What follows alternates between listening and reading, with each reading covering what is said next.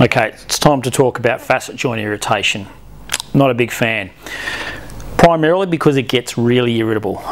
It can coexist with our invertible disc pathologies, so that's a really nasty combination, and that's why sciatic pain can be very, very difficult to treat sometimes, especially as I've mentioned before when it's at its severe end.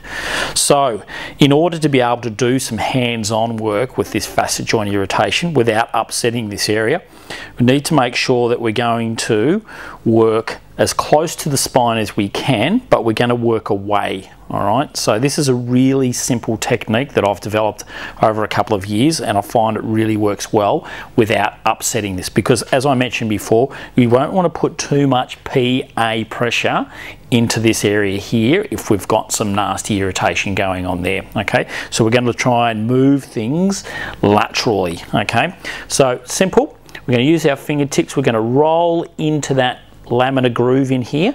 We're going to lock down onto that tissue there, which is probably right up against those erector spinae muscles.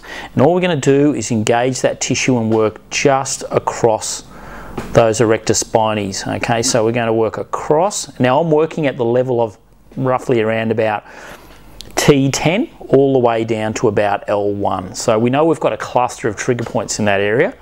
So we're going to work through those laterally without having to disturb them posterior to anterior, as I mentioned before. So just work really slow. You can see the speed I'm working at here. So just slow it right down, working across the tissue. Okay, and trust me, this will make a big difference to this facet joint irritation. If the area is that sensitive, then that's where sometimes we can come in, do a little bit of dry needling just to back off that irritability in that area, and then obviously we can finish off by rock taping this area. That will also make a massive difference, especially to clients when they're leaving and going home and obviously want to settle things down whilst the treatment's finished. So working medially to laterally across those erector spinae, engaging that tissue and working ever so slightly and slowly. Now, you need to interact with your clients, so if you have any inkling that they're on that severe end, make sure that you're just gauging what sort of treatment pressure is right for them.